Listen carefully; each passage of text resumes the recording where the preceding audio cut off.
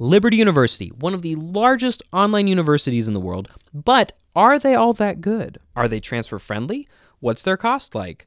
Do they have good degree choice? And what's the student experience? Those are the 4 categories we're going to be grading LUO on today. We're going to average the grades out into a GPA and see if LUO has what it takes to get at least a 3.0 GPA to be a solid hackable college. And you know what, guys? I've got the inside scoop because not only did I teach at LUO, but I also got one of my degrees there. So today's episode is going to be really juicy, and if you want help building a degree plan for LUO, or you want to find a college or major that's a great fit for you so you can graduate quickly and inexpensively so you can build a career that you love, sign up for a consultation with my team at the link in the description, and we will set you up for success. LUO is incredibly transfer-friendly, maybe the most transfer-friendly school I've ever interacted with. Not only do they like the big 5 of study.com, Sophia, CLEP, DSST, and Straighterline, but they have their own in-house version of CLEP. They give work experience credit. They let you send certifications in and they might give you credit for that. They give credit for military experience, and sometimes they'll even accept credit from nationally accredited institutions. Back when I was working as a faculty member there and even doing some advising of students,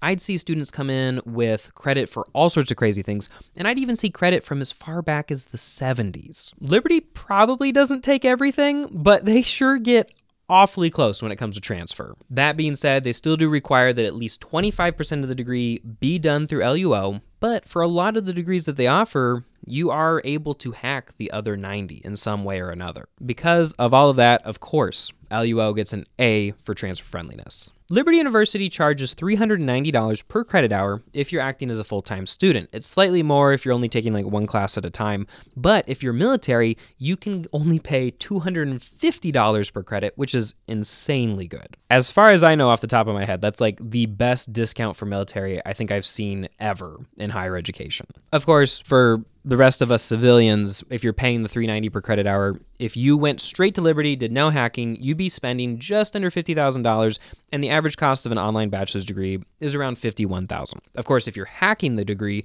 you could pay as little as $13,000 in tuition and fees. So overall, decently affordable, not the most affordable hackable college, but still pretty good. So we're going to give it a B for cost. When we talk about degree options, we're talking about 2 things. We're talking about variety, types of degrees that you could earn there, and then flexibility of the degrees, like how much of this degree could we actually hack? And if you look at Liberty compared to other schools out there, it is one of the best, if not the best, for this category. Liberty University has 172 online bachelor's degrees. Now, admittedly, like a zillion of those are remixes of the business degree or psychology degree that just have a bunch of different specializations where you add a few credits and, you specialize in something different. But even still, they have a lot of degree choices there that you just would be hard pressed to find anywhere else online. Some of the more niche ones they've got gaming design. They're a Christian institution, so they have a lot of theology and ministry-based courses.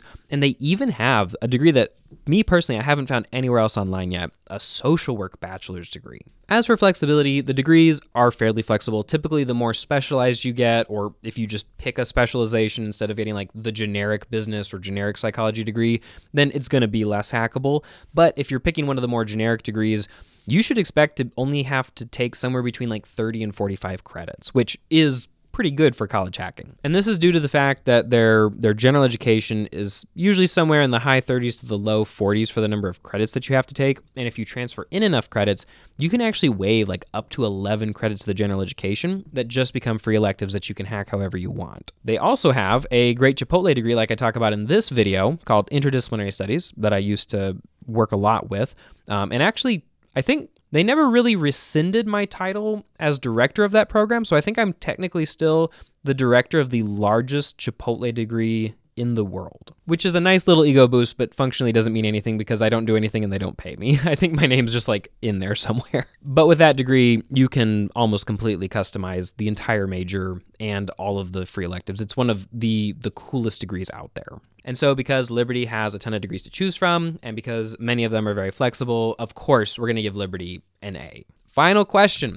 Is LUO a good school to graduate from? First, let's acknowledge that LUO is very similar to a lot of the other sort of big box colleges that we've talked about on this channel. Schools like SNHU, maybe Grand Canyon, which we haven't talked about yet, but we might in the future, and even similar to some of the asynchronous for-profits. Basically, they're all a little bit like Walmart, which can be both good and bad. Essentially, you'll go there, you'll find exactly what you need, you'll go in, you'll go out, they've got decent customer service, and the prices are going to be pretty good. But this is not like going to a little mom and pop boutique where you're going to find something unique and cool and interesting that's specialized to you. No, like everything is very, very standardized. And let me explain what I mean with some examples. First, their admissions rate is 99%. You're very likely to get in. Second, their graduation rate is 32%. So for every one student who actually graduates, 2 drop out. They're kind of on the low to normal average end for online school graduation. It's not great, but it's not as bad as some of the for-profits. I will say I think the experience a lot of people have had is that the customer service on the admissions end, essentially the sales end, is really, really good. They'll answer a bunch of questions. They're so friendly, they're so nice. You always get in contact with somebody. The advisors tend to also be pretty good too, I think better than a lot of schools out there, but this is some insider knowledge for you. Essentially, the way that the Liberty ecosystem works is a lot of the residential students who go there, because they have a residential program, they have a campus, they'll graduate and they'll be looking for their job to go into their career field. And while they wait, they'll typically go work for admissions or advising for LUO. And as a result, a lot of the advisors have only been there for like 3 months, 6 months, under a year. And there's not as much institutional knowledge built up. And so you might find when you call advising that you're spending a little bit more time on hold waiting to talk to somebody who's actually been there for more than 5 minutes and knows what they're talking about. But also, speaking of customer service, their faculty are held, I think, to higher standards than most faculty at most online schools. And what I mean by that is there are some very clear metrics that LUO faculty have to adhere to. They have to respond to emails within 36 hours. They don't always, but they're supposed to. And they have to grade things within 5 days of the final submission date. So if you've ever gone 2 weeks waiting for a faculty member to get back to you on what your grade was on your final, well, hopefully most of the time that's not going to happen at Liberty. Of course, some faculty, the feedback you get back is going to be like 3 comments about your APA, and they're going to give you 100, and you're going to be like, I actually wanted to get better. Tell me something else. And then some of the other faculty are going to give you super in-depth notes and give you really good information, and you're going to feel like, you had a great grading experience. As somebody who went through the PhD in higher education administration online with them, I felt like that was the case there too, where about half of the people would give helpful feedback, and I felt like I learned from what my professor said about my papers, and the other half, I was just getting hundreds all the time super easily. LU has a very standardized asynchronous approach to education. Essentially, that means that there's no live lectures or live discussions.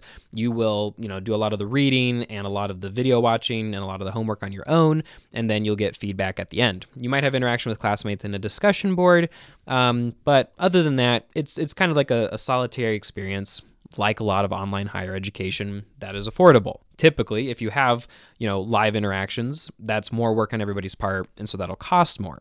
A few other things to think about. Liberty is regionally accredited, so there's not going to be an issue with the quality of your degree when you're ready to go on to grad school or to get a job with it. Another thing to think about is that they are a Christian institution, and some of their students really, really like that. Some of their students just grin and bear it, but plenty of people go through who are not Christians, and plenty of people go there specifically because they want a Christian education.